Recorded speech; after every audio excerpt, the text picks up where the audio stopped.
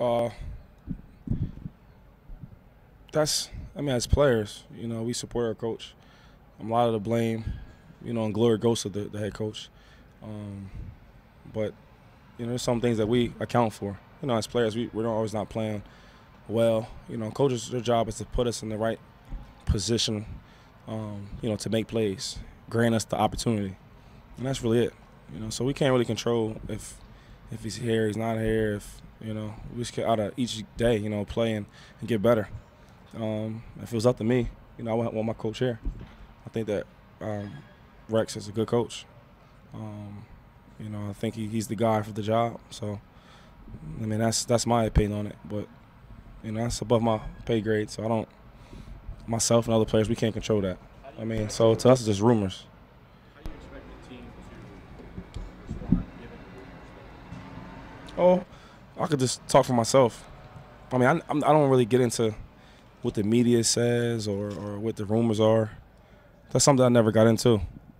So I'm just speaking on experience. I mean, I've never paid it too much attention. I think our attention to detail and our preparation each and every week has been good. Just we haven't came out on the winning side of things. So as far as us stepping it up another notch, if anything, it's for the guys. Like I said, the guys that we sacrifice so hard for in the locker room, and as well as the coach that is rumored on the hot seat. But I don't know if it's 1 week or another. We're just fired up because we have an opportunity to finish out on a 3-game win streak. No, we don't necessarily have conversations about that. It's kind of just understood. Like I say, you never want to hear those news. Rex is a great coach.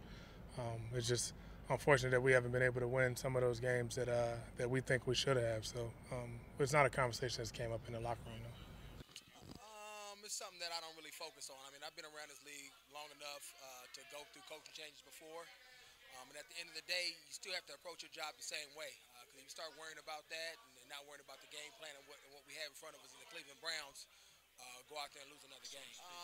I got my coach's back regardless if his job was in jeopardy or not. I'm going to go out there and play the same way, play hard, play physical.